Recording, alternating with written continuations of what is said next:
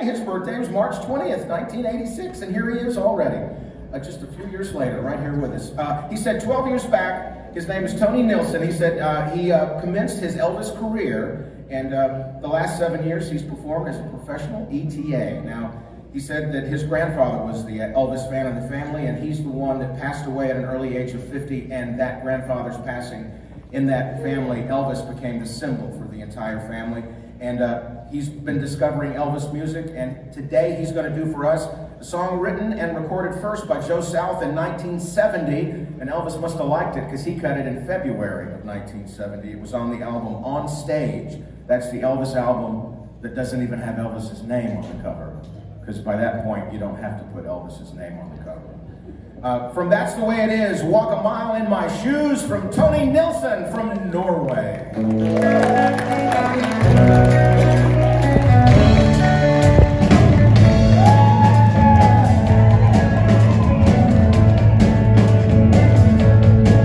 If I can feel, if you can be me for just 1 hour,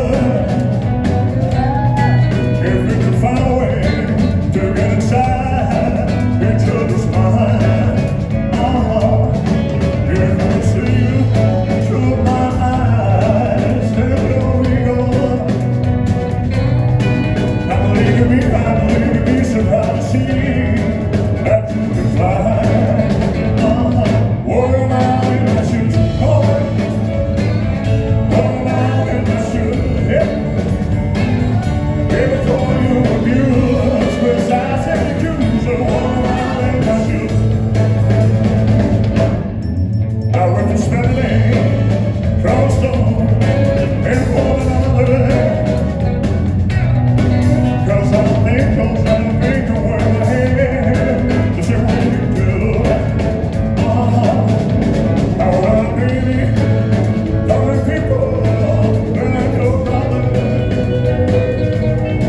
And when it's trying out, it's trying to hurt me, it's a hurting you. Walk a mile in my shoes, come on baby. Walk a mile in my shoes, yeah.